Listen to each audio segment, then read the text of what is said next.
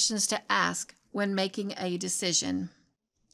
Which of you, intending to build a tower, does not sit down first and count the cost, whether he has enough to finish it, lest, after he has laid the foundation and is not able to finish, all who see it begin to mock him, saying, "This man began to build and was not able to finish." Luke chapter 14, verses 28 through 30. I wasn't in the mood to take on the stress of making another decision. I was just so tired, so spent, not in the mood to deal with one more thing. A family friend in her early 20s was looking to move out of her apartment and into a less expensive living situation. We adore this young lady. She spent a lot of time with our family. She's lovely and no trouble at all. However, when she asked to move in with us, I felt a deep sense of caution. I'd been helping one of my kids through a difficult situation that required a lot of my time and emotional energy. But maybe I could do this too, I thought. My heart was certainly saying yes, but my heart and my reality don't always line up. So I knew I needed to take myself through a process of evaluating this decision. And my evaluation would have to include my capacity. It's good to use wisdom, knowledge, and an understanding of your resource capacity to assess your decisions. In fact, Luke chapter 14, verse 28 through 30 encourages it.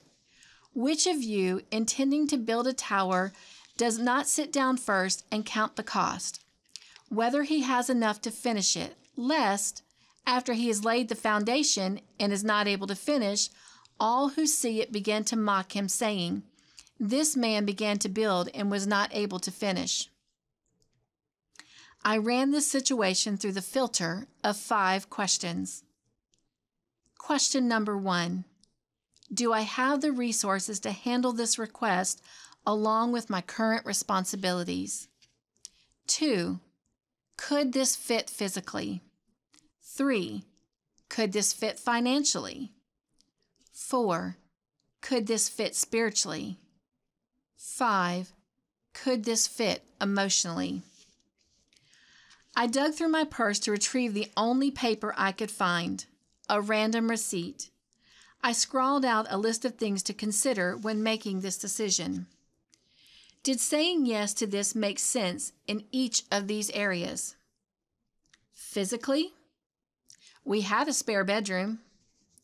Financially, her small rent payment would cover any additional expenses.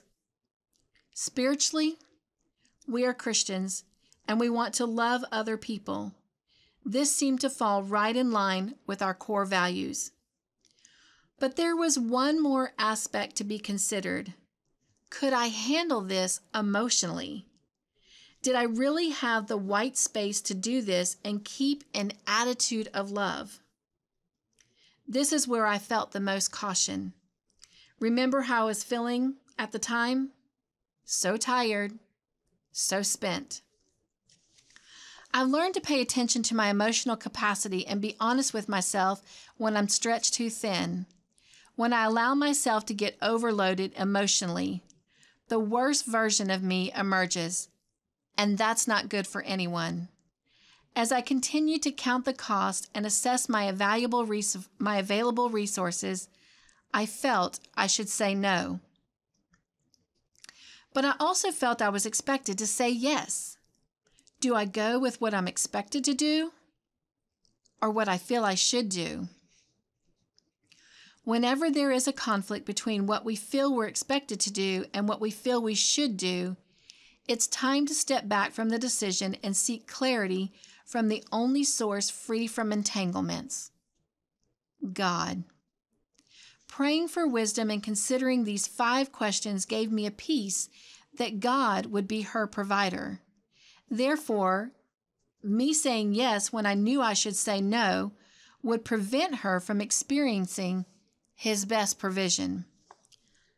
Amazingly, when I called her to explain why this wouldn't work, she was giddy with excitement over an apartment she'd found that was right in line with her budget. God provided. He provided my friend with a great living situation. He provided me with another assurance that not every opportunity was meant to be my assignment. Pray this prayer with me. Dear Lord, thank you for providing wisdom whenever we ask for it.